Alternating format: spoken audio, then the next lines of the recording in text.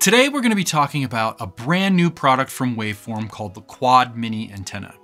Now, full disclosure, they did send this over to me free of charge, but the views and opinions in this video are completely mine and I'm not being paid to say anything about the product. Now, the QuadMini Antenna, it looks like this. It's very sleek, it's very thin and lightweight, and it's omnidirectional. So that's going to make this a very versatile antenna in terms of where you can and can't place it.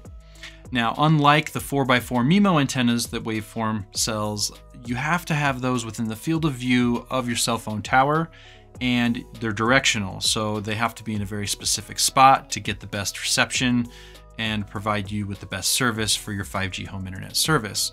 Now, with this antenna, you don't have to do that because it's omnidirectional. It can receive a signal in all directions instead of being pointed directly at the cell phone tower.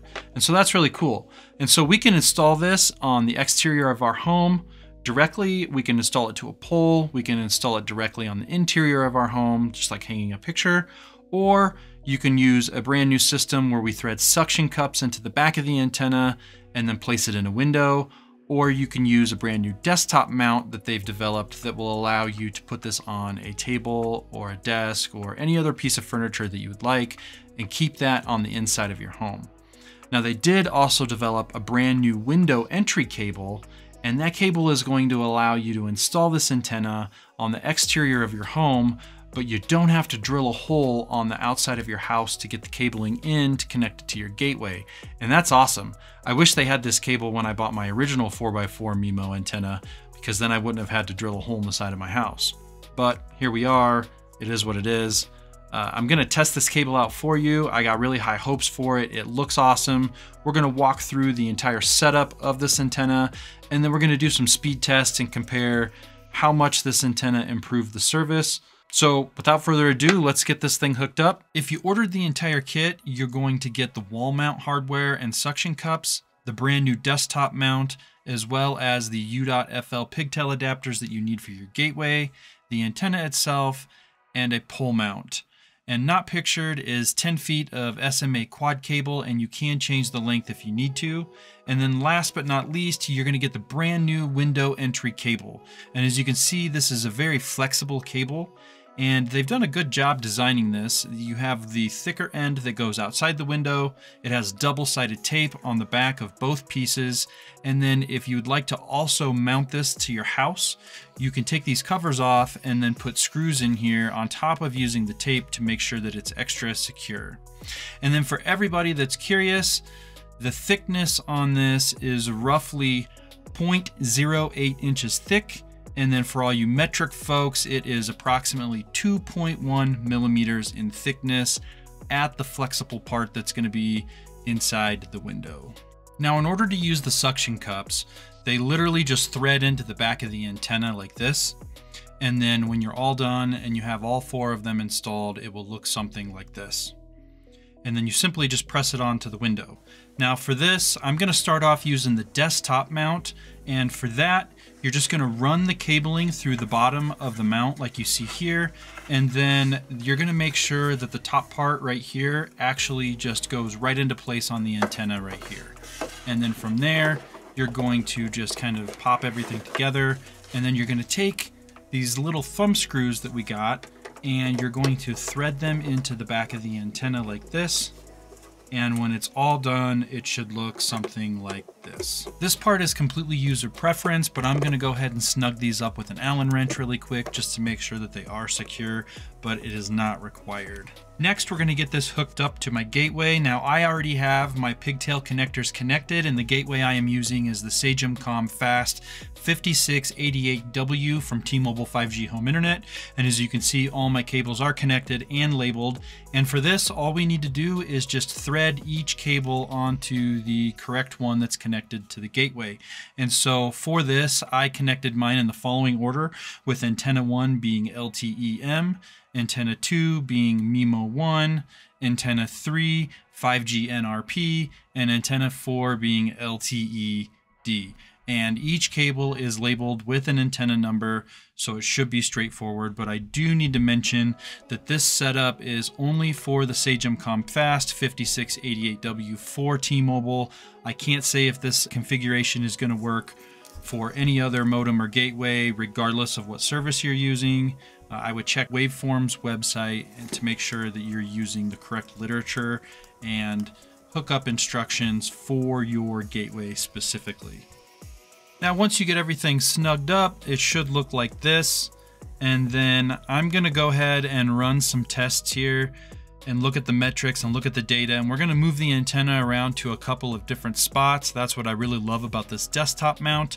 But before we do all of that, we need to get a baseline. And so this is what my service looks like without using an antenna or anything hooked up to the gateway at all. You will see that it shows that we have very good service, which is 4 out of 5 bars, but this doesn't really mean anything. We really need to take a look at the metrics in order to see where we're at.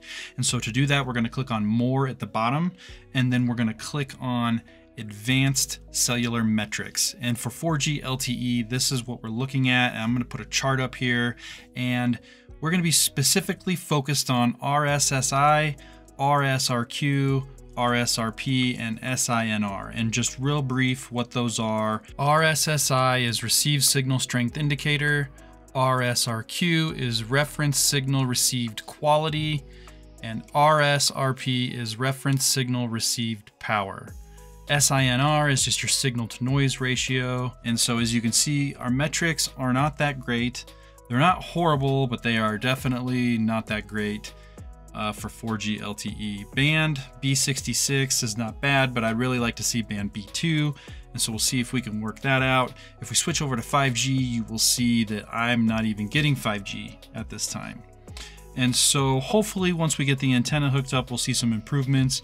But just to show you where we're at for a reference, we're gonna run a quick speed test, and I'm gonna show you what I'm getting straight to the gateway with no antenna or nothing attached. That way we have a good reference baseline to go off of as we move the antenna around and do more testing. As you can see, we have a baseline of 190 megabits per second down with 31.4 megabits per second up and a ping of 18 milliseconds.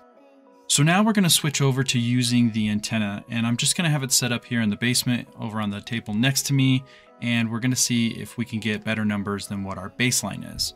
And when we get back into the firmware here on the app, it looks like we're still at 4 out of 5 bars, which is very good in the T-Mobile app, but that picture doesn't really mean anything, as I stated before. So we're going to move over and take a look at the metrics really quick. And as you can see right off the bat, it looks like our signal strength, or our RSSI, it did get significantly better, going from -77 to -54. Our RSRQ got slightly worse, it looks like, going from -13 to -14. And then our RSRP went from -91 to -88, which is just slightly better. Our signal to noise got, looks like slightly better by 1. So it went from 15 to 16, but we did switch from band B66 to B2. And so in my opinion, I feel like B2 is actually a better band, so that's good. So I'll be interested to see if we get better results on the speed test. Now, if we switch over here to 5G, if you remember, we didn't get 5G at all on the baseline.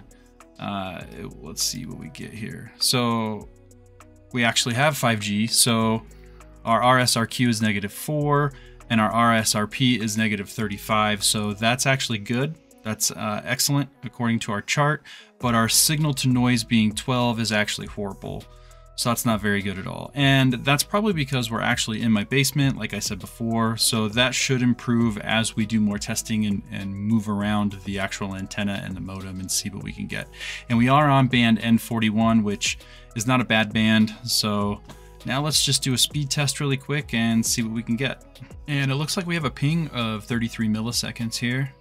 And out the gate, it doesn't look like it's performing as well as our baseline. Right now we're at 131, 132, 34, 33, 36. It's going back and forth, right? So it looks like it's settled on 137 megabits per second down, and our upload speed is in the 20s. So Before this even finishes, I can tell you that we're not going to exceed what our baseline was. So let's run it one more time and see if we can get better results here.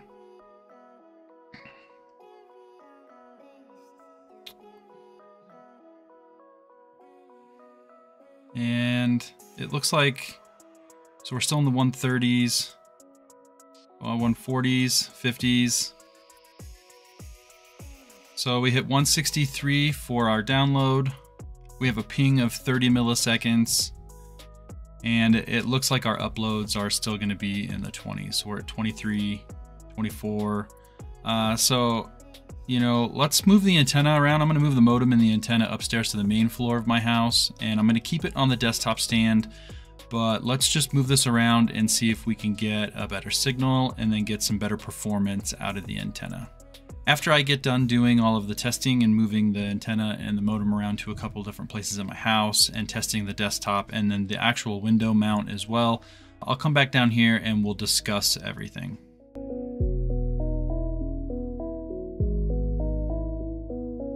So I moved the gateway upstairs and I had it set up on my dining room table, still on the desktop mount. And you'll see that we went from having 4 bars of service to 5 bars of service. But again, that doesn't mean anything. So taking a look at the numbers on our 4G LTE, we had an RSSI originally of -77 when we were using the antenna in my basement, and we went to a -42, so there was improvement there. Our RSRQ went from -13 to -14, so we took a slight hit on that. Our RSRP went from -91 to -75, so we saw improvement there as well. And then our signal to noise went from 15 to 16, which is an improvement, but it was basically nothing. And then we stayed locked in on band 2, which was good. Now, if we take a look at the 5G metrics, our RSRQ went from -4 to -1. Both of those are good numbers. Our RSRP went from -35 to -7. So we saw improvement there, but again, both of those are actually good numbers. And our signal to noise, for whatever reason, on 5G tanked. So we went from 12 to 4, and 4 is horrible. 12 in itself is not very good either. On the speed tests, I got 153 megabytes per second down with 41.7 megabytes per second up with a ping of 31 milliseconds. And I did run this test again, and I got 150 megabytes per second down, 51 megabytes per second up, and then a ping of 31 milliseconds again. And now our download speeds still have not exceeded our baseline of 190 megabits per second, but we have doubled our upload speed. Next, I went ahead and I moved the antenna from the desktop mount to the window mount by using the suction cups that thread into the back of the antenna, and I placed it in a window on the main level of my home, facing or towards the cell phone tower to get the best signal. And you will see that the T-Mobile app shows that we still have excellent service, so we have 5 out of 5 bars. And then taking a look at the metrics, you will see that there was not a significant change in terms of metrics by placing the antenna in the window as opposed to having it on my table on the desktop mount. You will see that we took a slight hit in signal to noise, but overall all of the metrics are within the same brackets on the chart, so to speak, that they were previously. So we probably won't see a significant improvement to our speed tests from the 4G perspective. Now, taking a look at the 5G, it tells a different story. So for our 5G, you will see that all of our metrics look great. Signal to noise is 40, that is the best yet, up from 4. And our RSRP is -68, which is also great.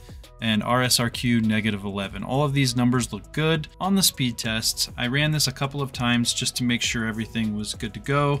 And the first run, we got 126 megabits per second down and 46.4 megabits per second up with a ping of 30 milliseconds. Now on the second run, we got 89.8 megabits per second down and 61.5 megabits per second up with a ping of 34 milliseconds. And so we've really done wonders to our upload speeds, but in terms of our download speeds, we haven't been able to even meet our baseline yet. And the same with our ping. So our ping starting out, if you remember, was 18 milliseconds, and we've pretty much been in the 30s for this entire test with the antenna hooked up. And so at this point, it seems kind of discouraging, but I don't normally use the Sagemcom Fast gateway as my primary gateway. I've kind of moved on, and I now use the Invisigig from Haven Technologies as my primary modem for my T-Mobile 5G home internet. And so I'm going to hook the antenna up to that, and I'm going to see if we can yield similar results to what I get with my 4x4 MIMO antenna.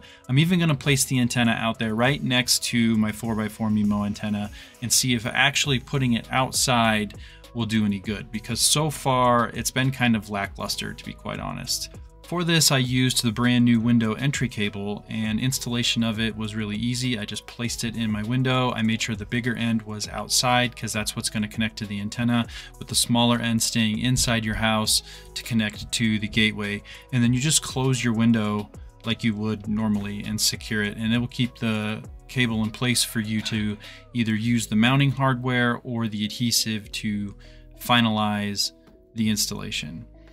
Before using the antenna, I did run a baseline on my Invisigig with my 4x4 MIMO antenna disconnected, and you will see here that these are the metrics.